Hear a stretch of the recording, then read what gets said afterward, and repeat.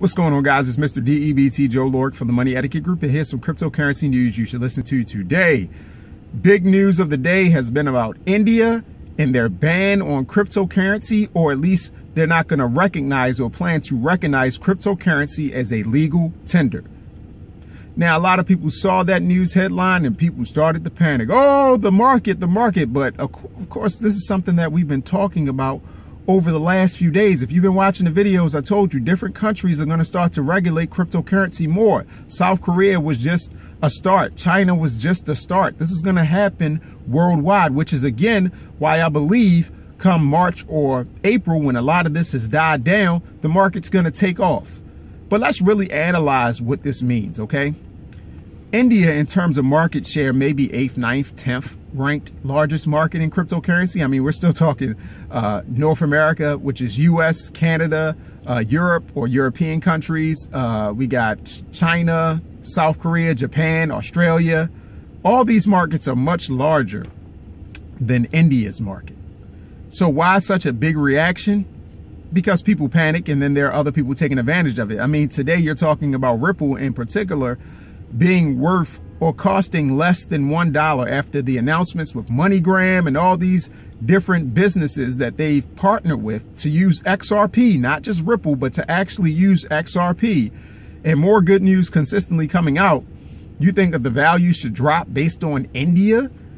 Nah, that's people taking advantage of the system. In fact, what they've created, or what this news has created, is an opportunity to buy Ripple at a cheaper price than you may be able to buy again. And I'm serious when I say that. You may not be able to get Ripple for a cheaper price than what it is right now, unless some more devastating news comes out, which, I mean, it's not even devastating. I'm saying quote unquote devastating news.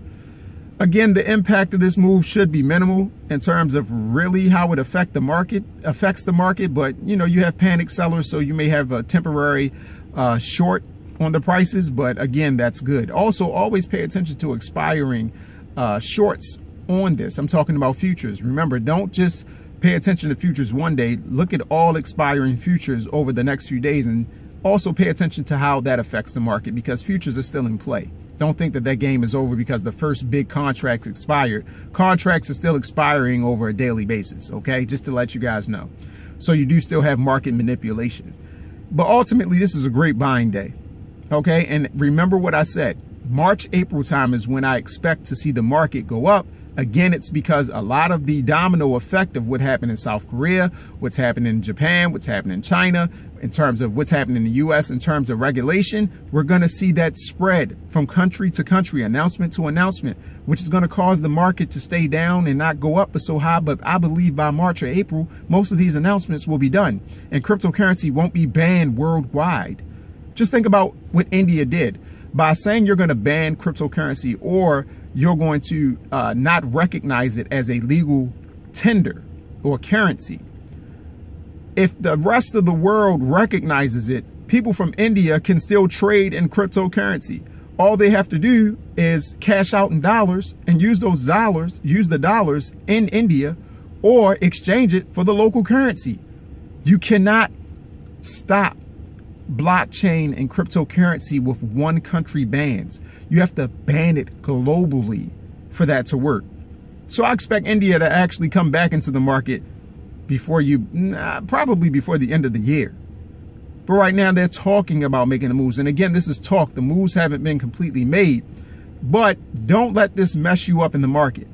Use new money, if you're going to use it, to take advantage of these prices. Don't sell off your old positions, in my opinion, because you're selling at a loss to get a gain, but you shouldn't sell at a loss to get a gain. You should actually buy for gains, in my opinion. Again, you should make your own choices. Do so wisely. I am not responsible for your choices. This is just me giving you an analysis of the market.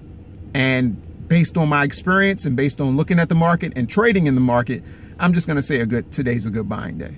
So I'll talk to you guys tomorrow. We'll see what other news comes out. I mean, the market may be back up to where it was the last few days, or at least the last 24 hours within the next hour or so, just being honest, because again, you'll find that this news coming out of India isn't that serious. All right, guys, have a good one. Talk to you tomorrow.